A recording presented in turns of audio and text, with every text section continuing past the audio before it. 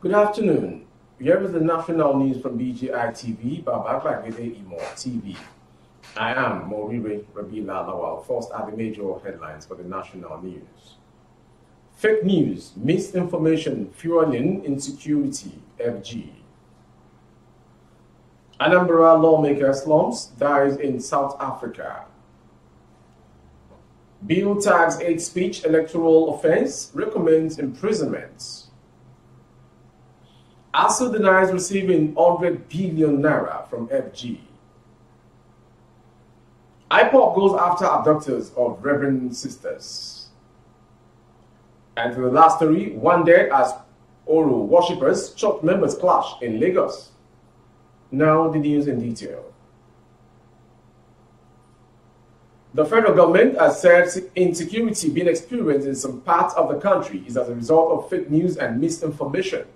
Minister of Information and Culture, Lai Mohammed, stated these in Abuja while representing President Muhammadu Buhari at the Citizen Summit of National Integration, Peace and Security, organized by the Nigerian Institute of Public Relations, NIPR. This summit couldn't have come at a better time with the issues of peace, security, and national unity on the front burner of our national discourse. In recent times, in particular, peace and security have been on the lips of many Nigerians against the backdrop of rampaging terrorists, bandits, and kidnappers. This crisis of insecurity has unfortunately been exacerbated by the twin evil of fake news and misinformation. Mohammed cited examples to illustrate how fake news is fueling oppression and anxiety in the country while the meeting and interview lasted. To another tragic event, a member of the Anambra State House of Assembly, Honorable Nnamdi Okafor, has been announced dead. Daily Post report that Okafor, who represents Awka South State Constituency 1, is also the majority leader of the State Assembly. The two-time lawmaker reportedly slumped in a hotel in South Africa where he's holidaying. A source who announced the death in a political WhatsApp group said the majority leader of Anambra State House of Assembly and member representing Awka South Constituency 1, Honorable Nnamdi Okafor Akajugo Oka, collapsed in the early hours of today in a hotel at Standon City, Johannesburg, South Africa, and was confirmed dead hours later. Causes of his death is yet to be ascertained as at the time of filing this report. May his gentle soul rest in peace. Amen. Most members of the Anambra State House of Assembly have been in South Africa on holiday for close to a month since the Assembly went on recess. Okafor's death has, however, not been officially confirmed by the leadership of the State Assembly.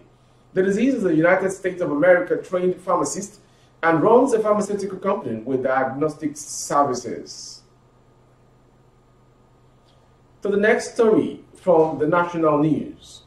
A bill seeking to establish a National Electoral Offences Commission, which is under consideration by the National Assembly, has proposed to clarify hate speech as an electoral offence that may attract a jail term of 10 years or a fine of 40 million naira or both. The House Representative Committee on Electoral Matters held a public hearing on the bill for an act to establish the National Electoral Offences Commission and for Related Matters 2022 in Abuja on Tuesday.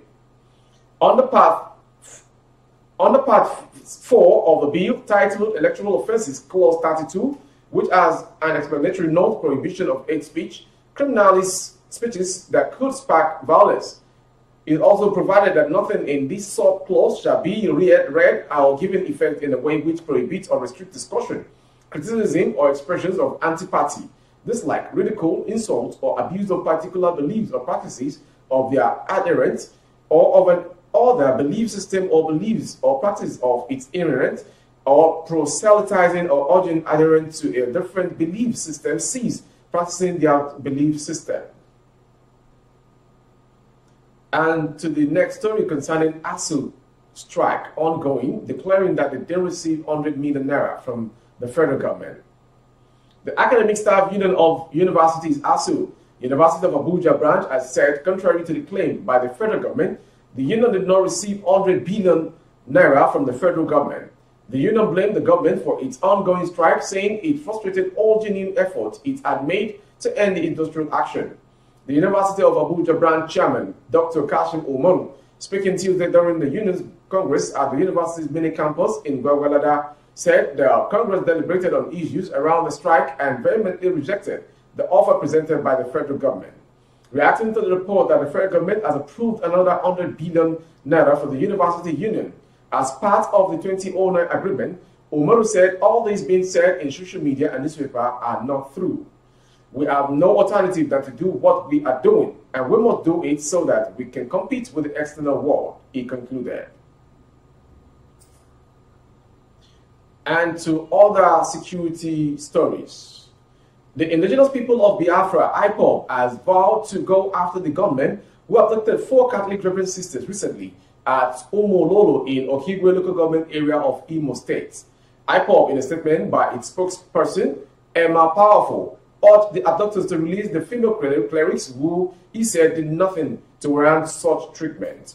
He said, and also vowed that his group's security outfit, the Eastern Security Network, ESN, will comb all the bushes in the southeast to rescue the 4 kidnapped Reverend sisters. He said, IPOB is searching for every victim of kidnapping in the region because we know that the Fulani are still busy kidnapping our people. There is only one lion in the jungle, and soon they shall know. We are not interested in their blackmail. We would remain focused in the pursuit of Biafra struggle. We can't suffer those we vow to protect. Everybody will hear the news shortly. Moving on to the last story of the national news this hour from BGI TV. A disagreement between Oro worshippers and church members in Lagos State has resulted in death of 1 person. Police Public Relations Officer SP Benjamin Udeni gave the information in a Twitter post on Wednesday. The spokesman disclosed that the clash occurred at the Christian faithful observed a vigil. It is clearly a murder case. Suspects have been arrested, Udeni confirmed. It was gathered that the Oro worshippers were on a procession at night as earlier announced. During their march, they approached the church to put out their lights and ordered everyone to face down. But the church leadership and congregants refused and insisting that led to a fight. Oro, regarded as a Yoruba god, announces its presence by a roaring sound which can be heard in the neighborhood. Oro dresses in a robe with shells, a white wooden mask with blood smeared on the lips, and moves alongside its followers. That concludes the national news from BGI TV this hour. Before we go, some major headlines. Fake news, misinformation, fueling insecurity, FG. Anambra lawmaker slumps, dies in South Africa. And lastly, 1 dead as Oro worshippers, church members clash in Lagos. For more updates of our broadcast on YouTube, our handle is Babagide Imo TV. Kindly subscribe and click on the notification bell, select option all to access our broadcast. On Facebook, Bagide Imo with Alawiye Adebayo. Please like and follow the page. On Instagram, Bagide Imo _22. For advert placement of your goods and services, coverage of event and function, please dial the phone number streaming on the screen for advert placements only. Thank you for watching. I am Morire Rebila Lawal. Good afternoon.